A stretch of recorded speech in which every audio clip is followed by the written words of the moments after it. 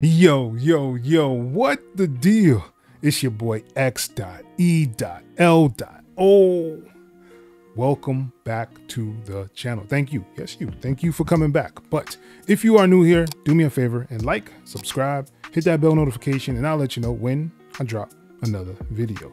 Today, what I want to do is actually go over this MK3 by AutoRewind. This is the Keylab 49. I have it in white. So let's kind of get into it. I'm gonna show you a couple of things. I'm gonna show you some other DAWs as well that it kind of works with and show you how to set them up. Let's go. All right, so here we are in FL Studio. I'm gonna start with FL Studio because I think it was the easiest one for me to set everything up in. So as you can see, the keyboard is lit up. It's telling me that I have the sampler on there, but if you didn't have any of this set up, I wanna show you what you have to do. Right, so what you want to do is go to programs over here. You hit that program button and it's going to take you to the DAW program, right? And you can actually do a long press on it and it'll go to the DAW programming, and then you have option for settings. So you can go to the global, click on that, and you want to scroll down and you're going to see this one that says DAW protocol. And basically you click on the button, and now you get an option to see what they actually have inside there. So they have an HUI, they have an MCU, they have Reason in here, Studio One, Reaper, Pro Tools, Bitwig, and FL Studio, Cubase, and Logic Pro. And here's Ableton Live, and Live is the last one that's on the list. But let's go to the FL Studio one. I'm gonna click on the button. All right, so now it's locked to the FL Studio. You also have an option for sleep mode if you want to kind of change the way the thing sleeps. Has the welcome page. You can turn that off if you want to as well. But yeah, so basically that's all you would really need. And now the keyboard is set up for FL Studio. So you can go back to programs, click on the DAW, and now you're inside of the FL Studio setup for the keyboard itself. Right, and if you're not seeing it, if you're not seeing it inside the DAW, what you want to do is go up to your options, go to MIDI settings, and you want to make sure the Keylab 49 MIDI is on. This is one you're going to use just for a generic controller. So basically that'll allow you to play on the keyboard, right? So you'll hear the sounds from the keyboard. And this other one down here that says DAW is the one you want to make sure you have the Kylab MK3 set up in here. So you click on it and you want to go to controller type, and then you want to look for the Kylab MK3, right? And once you have that, then you'll be able to use your tap tempo, your transport buttons, your metronome, all this, and the loops, all that stuff will actually work. You'll get an option to actually save. You can do your quantize and undo, and redo buttons are up here as well. So this will give you an option to set all that up really easy inside the DAW, right? So I'm gonna close out this. So let's see if we can add some instruments. So I'm gonna start with some FL keys.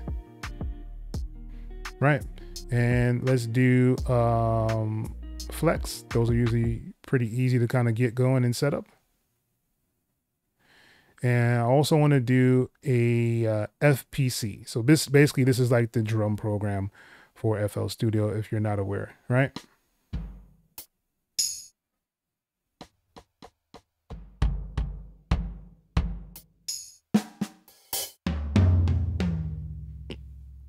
Right, so you are able to see the FPC on the little screen here, and you're able to play with the pads, right? You can also play on the keyboard.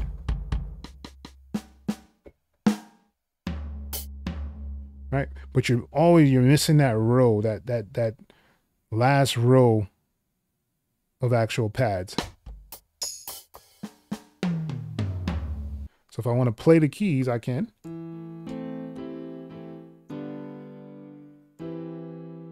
And if I wanted to do some chords, I can click on chords, right? And if I wanted to bring up the chord screen, or if I wanted to create a chord, so like, let's say I wanted to do a chord like this, right? So now I created a custom chord inside here.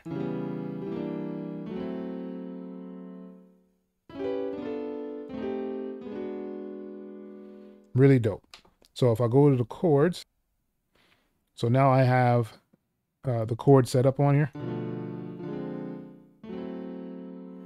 And what's really cool is that they actually gave you an option to do a strum in here. So you can actually do a strum straight from here. You can figure out which way you want them to go, if you want them to go up or down. They have a voicing option on here as well. So if you want to do voicing, so if I hit the key, so it's adding that voicing note on there, right? So if I go here and I go to bass 1, right? So now you can see there's a bass note that it added on there. Not only do they do that, now you actually have an option to do scales. So if I wanted to put it on a scale, I just hold down that scale mode. So now we're in the scale mode and the scale mode is actually on. And right now it's set to a C sharp.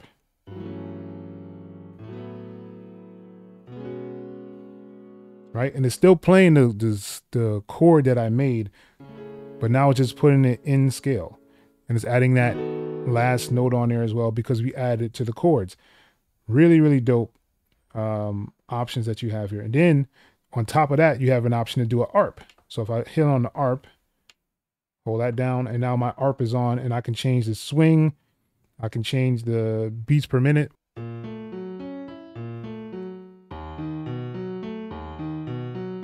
Right, and you can change the mode of it to do random if you wanted to.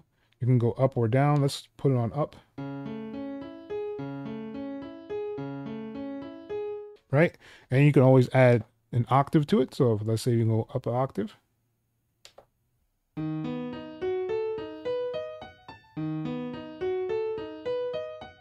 Right, so you have those options right here on the keyboard, and it's giving you plenty of ways to make and create really quickly using this just the keyboard, right? So I think that part of it is really, really cool. So let's say now that we want to get to our instruments. So we can go to program, let's go to DAW, and now we're in the FL keys, right? Go to the plugin. I can get an option to go to the plugin itself. So now I'm in the plugin and I can click on here. And now I have an option to move the selection of the keys. I'm going to take off the ARP, right? And I'm going to go to the right, and it's going to change the sound of the FL keys, right?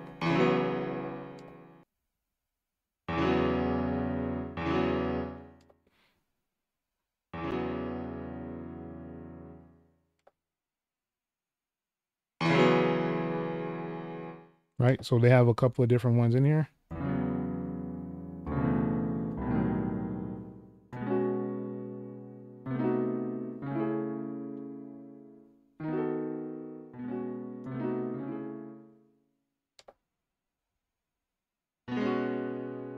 Right, so that makes it really easy to kind of switch it up if you need to. You can use your knob, and as of right now, I can go to FPC, I can go to flex. So now I'm on flex, right? So if I push the button in for flex, now, as you see, it'll pull flex up on the screen itself.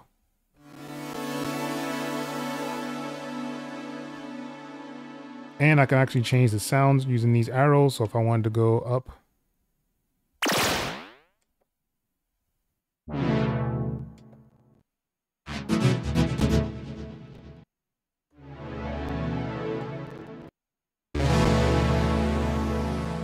right? And that's not where it stops. So you can actually control, like say these faders. As you can see, the fader is moving. If I move this fader. So that's really dope that you can kind of control a couple of things with the keyboard itself without actually touching the mouse and using that inside the DAW. I think that part of it is really, really cool. And it should definitely help you out if you're trying to look for a keyboard like this.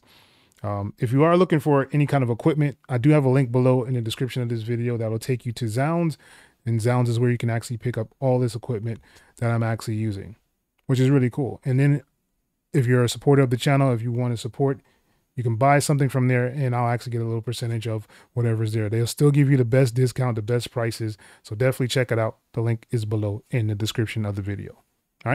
All right, so that was FL Studio. So let's move on to another DAW, and I'm going to show you how to actually get those set up as well.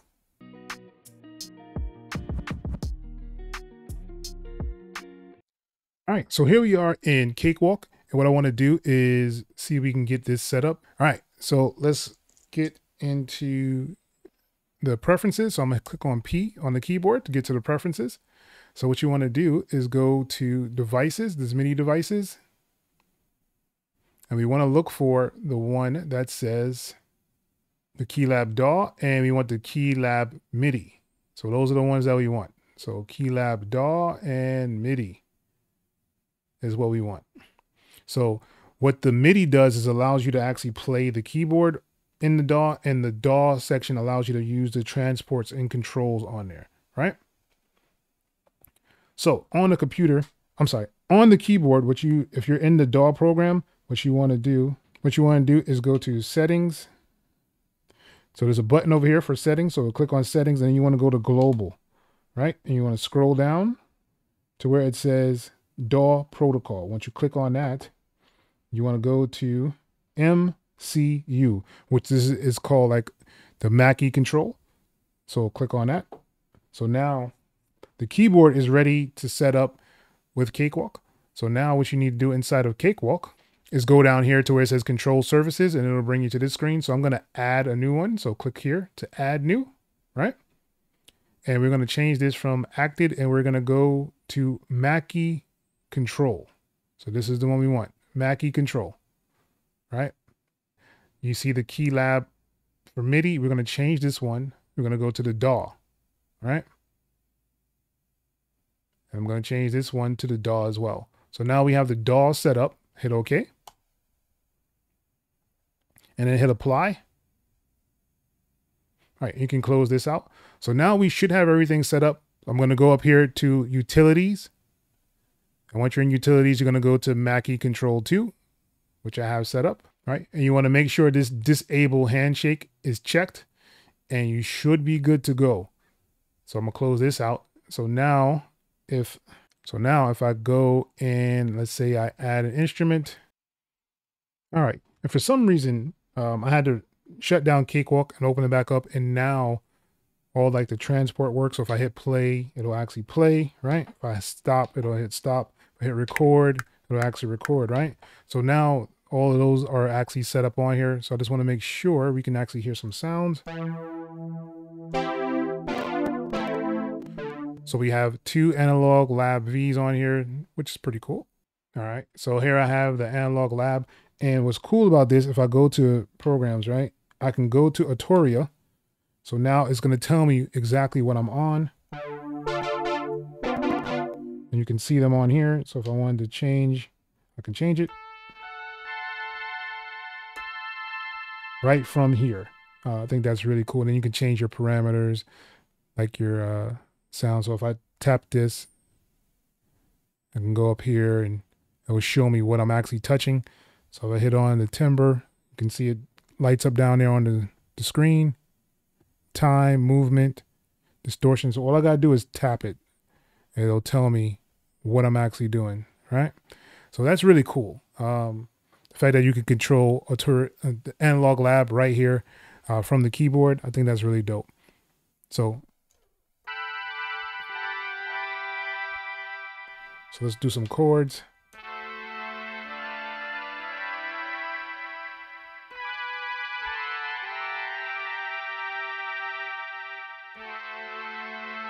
So if I want to record that.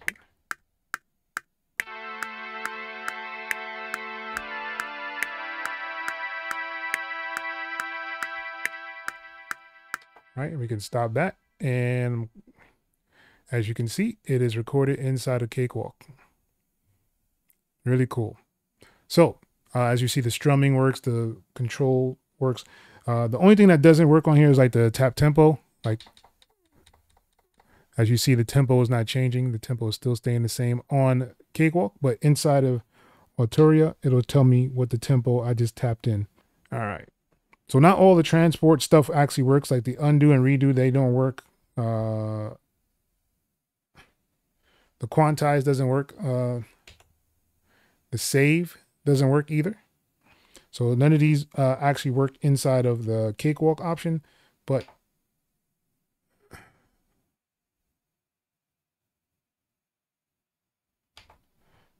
all right, and the loop doesn't work. This does work to move it around. The metronome is the loop. So it's a little different, I guess, for each DAW, how it's actually set up with the Mackie controls. But you can use this keyboard inside of Cakewalk, which is still really dope. So let's move on to another DAW.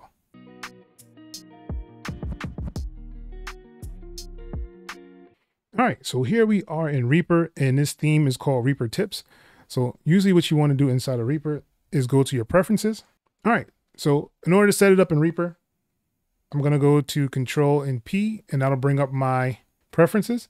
So once you're in preferences, you want to scroll down toward the bottom, and there's going to be one that says Control. Click on Control, right? And we want to do a Mackie control, right? So I'm going to remove this one on here. I'm just going to add. So once you hit on add, it'll give you an option to choose what you want to add. And I'm going to go to Mackie control universal. Click on that. Then I want to go here to where it says MIDI input. And I want to go to the DAW. And I want to go here and go to the DAW. Hit OK. And then hit OK on here. And you should be able to use like your transport, your stop, your record, right? You have your option for your metronome here. So your metronome does work, right? And you have an option for loop. So if you take off your loop, if you add the loop, it'll put it back on there. And your forward and back do work as well. So if I have this here, I can go back, right? It gives you an option to do the save. If you hit save, it'll give you an option to save. The only thing right now that I know it doesn't do is the tap tempo. So if I do a tap tempo, so on the keyboard, it shows the tap tempo, but the tap tempo up here is not working. I did try to see if I could find a way to link them inside of Reaper, but I wasn't able to. I think that's a little bit disappointing for me, especially seeing that the keyboard has a setting in here that says Reaper. You would think that it would be able to do just a tap tempo, but currently it does not. Maybe in a future update, or if somebody creates a script for it, it'll probably work and you'll be able to use your tap tempo as well. But everything else pretty much works in here. The undo works, the redo, I don't think that works. What I did really like about the complete control one is I can kind of scroll to each track. On this one, I haven't found a way to do that. There's a button on here that says track, but it doesn't go up or down. It doesn't do the banks. So I'm not sure like where the miscommunication is for it, but you can still use like the chord mode. Right, so you have those options to still use your chords and scales and arps, even in Reaper. I thought that was really dope. And another thing that it doesn't do inside of Reaper is the pads. Like you have to be on another setting in order for the pads to actually work. All right, so what I found out, the best setting for the Reaper one is to actually create a user. So I'll have my user one set up on this keyboard right now. So this allows me to actually use the pads. Whereas if you just use the Reaper one, it's not going to be able to use the pads. I'm not sure why they set it up that way, but I wasn't able to actually use the pads when I'm using the Reaper settings inside of the keyboard. So I created my own user one, and I'm actually using just the MCU inside here. So it's the same setup. You just have to use a different, you just have to create your own user in order to actually use this in Reaper the correct way. That's what I found out. Like I said, hopefully someone will come up with a script where it'll actually work a lot better and integrate a lot better with Reaper. It's kind of interesting that they actually have it on the site and they have Reaper listed on, like, you know, the list on here, but they don't actually have a script or anything set up for it to actually work and function correctly inside of Reaper. So there's that. All right, so let's move on to the next DAW.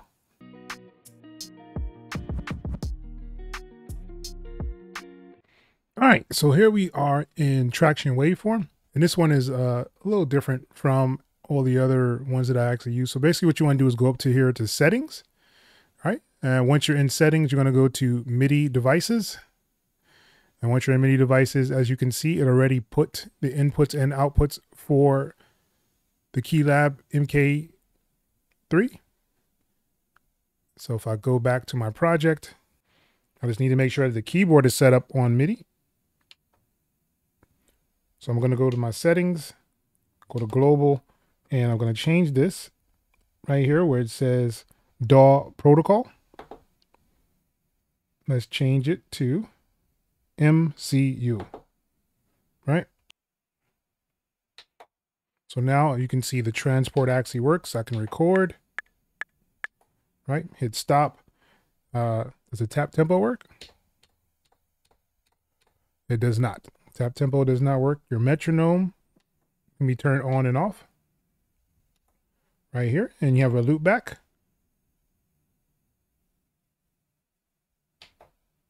So you could turn your looping on and off on here as well. And here we have, so in order to get it to work, we want to go down here to MIDI and go to the Keylab 49 MK3 MIDI. And we want to arm the track.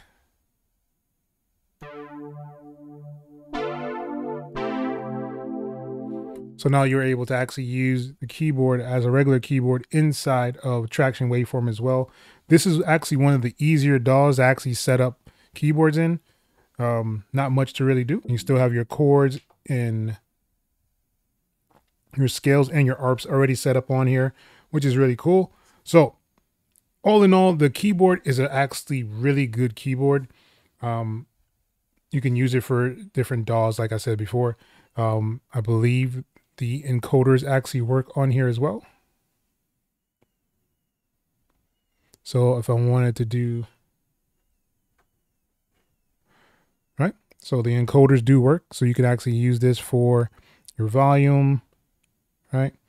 And your panning left and right. So all those do work on here as well, as it does in any of the other DAWs that I've actually showed. So the encoder does work on all the DAWs that I did show.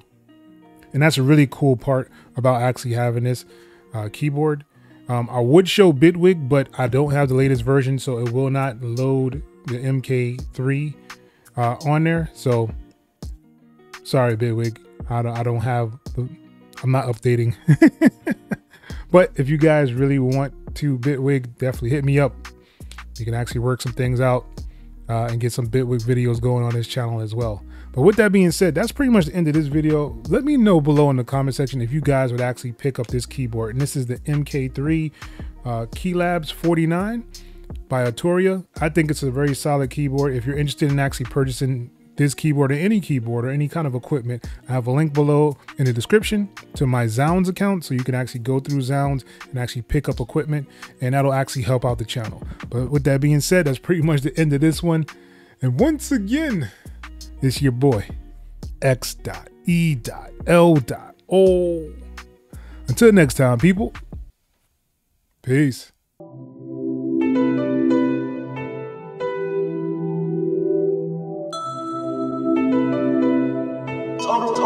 AutoRewind.